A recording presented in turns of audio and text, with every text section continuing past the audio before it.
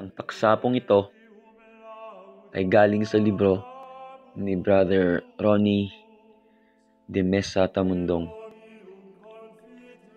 Tunay ba uhuwad ang simbahan mo?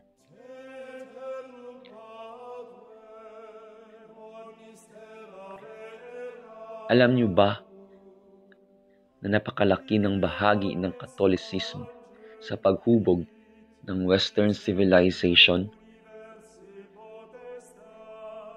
Ang ama ng atomic theory, aviation, at Egyptology ay mga paring Katoliko. Mga pari rin ang may ideya ng free market economics. Ang simbahan ang unang tagapagtanggol ng kahalagahan ng buhay. Nagsimula rin ang pundasyon sa paglawak ng agham noong ika-12 siglo sa tulong ng mga Catholic scientists. Malaki ang naitulong ng mga monghe sa mga monasteryo para sa pagtuturo ng pananalita, lohika, filosopika, retorika, teolohiya, matematika, musika, at astronomiya. Ang kulturang klasikal ng Griego-Romano ay iningatan ng simbahang Katoliko. Bago pa rito umusbong na ang faith and reason sa tradisyong Kristiyano sa isang sinaunang ama ng simbahan na si Clement ng Alexandria noong unang siglo. Sa mga sinaunang church fathers din nagsimula ang pagiging dalubhasa sa salitang Griego at Latin.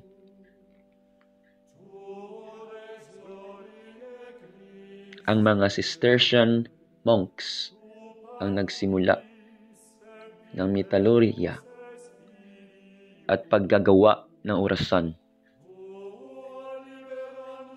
Noong 996 AD, si Gerbert ng Aureliac naging papa at tinawag na Pope Sylvester II ang unang gumawa ng orasan sa isang bayan sa Alemanya. Ang Benedictine abbot Richard ng Wallingford naman ang nagdisenyo noong 14th century ng astronomical clock. Ang mga monghe rin ang nagpasimula ng tamang paraan ng pagbubungkal ng lupa at pag-aalaga ng mga gubat, pagtatanim ng mga puno at mga prutas, at kung paano magparami ng mga alagang hayop. Sila ay nagturo ng sistema ng irigasyon sa mga magsasaka sa Lombardy at nag-produce ng beer, alak, champagne at keso. Nag-iipon sila ng tubig para mayroon silang nakaimbak pagdating ng tagtuyot.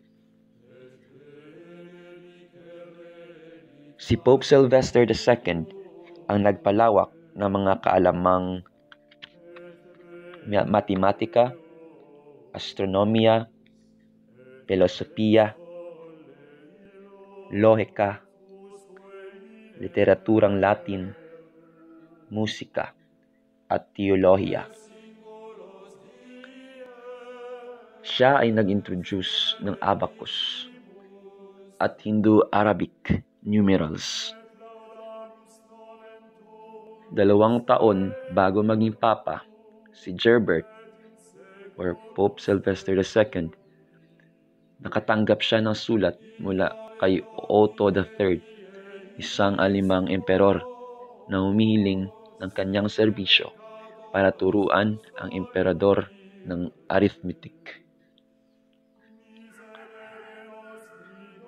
Si Saint Anselm naman, ang arsobispo ng Canterbury, ay tinaguri ang father of the scholastic tradition at pinaka-importanteng pilosopo noong ika-11 siglo, habang si Peter Abelard ay isa sa mga tinaguri ang Master of Logic. Ang ika-12 at ika-13 siglo ay nagbunga ng mga matatalinong Catholic scholars at scientists tulad nina Thomas Aquinas, Albertus Manius, Robert Grosseteste, Jean Buridan, William of Conches, Thierry of Chartres, Peter Abelard, Hugues of St. Victor,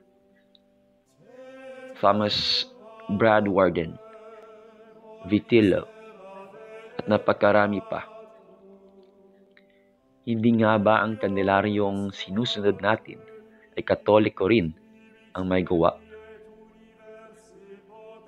Siya ay si Pope Gregory XIII. Ilan pa sa mga paring nagambag sa paglago ng siyensya noong Middle Ages ay sina Nicholas Steno, Father of Geology, Athanasius Kircher, Father of Egyptology,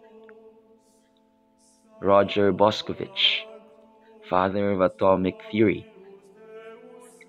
Gregor Mendel, founder of the modern science of genetics, Francesco Lanaterzi, Father of Aviation, Giovanni Battista Roccioli, credited with computing the acceleration of falling bodies, Francesco Maria Grimaldi, discovered the diffraction of light and measured the height of lunar mountains and clouds, Father Nicolas Tsuki, inventor of the reflecting telescope, Father J.B. Maselwain, introduced the first textbook on seismology in America. Ang mga papa ang pangunahing bida sa pagtatag ng universidad. Bago mangyari ang reformasyon, 81 na universidad ang itinatag na pinasimulan ng mga papa. Ang mga unang universidad sa Europe ay itinayo sa Bologna noong 1088, Paris noong 1090, at Oxford noong 1096. Nagsulputan ang iba't ibang universidad sa siyudad ng Montpellier, Salamanca, at Cambridge. Noong 1254, si Pope Innocent IV sa University of Oxford ay nagbigay ng pribilehiyo na magbigay ng degree. Ang mga may masteral noon sa pamumuno ni Gregory IX noong 1233 ay pinayagan na makapagturo sa iba't ibang panig ng mundo. Siya rin ang nagbigay ng kautusan para magkaroon ng autonomiya sa University of Paris na nagbibigay sa mga estudyante at guro ng karapatang magwelga kung sila ay may hinaing. Maging si Pope Honorius III ay ganoon din ang ginawa sa mga scholars ng University of Bologna. Ang mga papang katulad ni Pope Boniface VIII, Clement V, Clement VI, at Gregory IX ang namamagitan para sa karapatang sahod ng mga guro. Ang mga pahina ng kasaysayan ay punong-puno ng pangalan ng mga Katolikong katangi-tangi sa larangan ng literatura, siyensya, sining, musika, edukasyon, at kung ano-ano pa. Kahit ano pang banggitin sa larangan ng pag-unlad ay hindi mawawala ang pangalang Katolisismo sa mundo. Mga karagdagang pangalan ng mga Katolikong nag-ambag sa paglago ng sibilisasyon: astronomy, Copernicus, Galileo, Cassini, Clavius, De Vico, Gassendi, Laplace, Piazzi, Secchi, Wallingford. Sa biology, Bernard, Carnot, Itusion, Fabre, Latrell, Odoyer, Schwann, Wendell. Sa botany, Cisalpinus, Mendel, Charles and Louis Tuklasin. Sa chemistry, Pasteur, Agricola, Becquerel, Chevril, Desprez, Dumas, Huy, Lavoisier, Paracelsus, Schwartz, Valentine, Van Helmont. Sa electricity, Ampere, Marconi, Volta, Caire, Caselli. Cherubotany, Coulomb, Foucault, Galvani, Glein, Gordon, Graham, Nollet, Planck. Sa geology, Colonna, Delaunay, Harry, Muller, Spada, Stenson. Sa mathematics, Borgo, Boscovich, Cauchy, Char, Ferrari, Monge, Planud, Sestini, Vieta. Sa mechanics, Boselli, Burke, Castelli, Charpentier, Geoffroy, Marie, Pascal. Sa musika, Mozart, Bellini, Elgar, Gounod, Haydn, Mascagni, Palestrina, Perossi, Verdi, Vivaldi.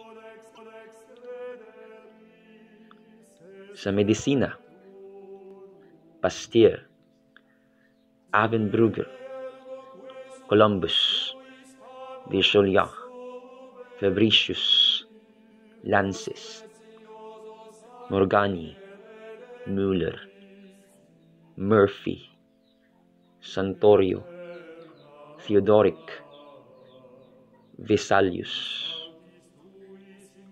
Sa navigation naman at exploration, Balboa, Columbus, Magellan, Cabot, Marco Polo, Ponce de Leon, Orellana, Santa Cruz, Cotes, Butler, De Soto, Dürer, Hennepin.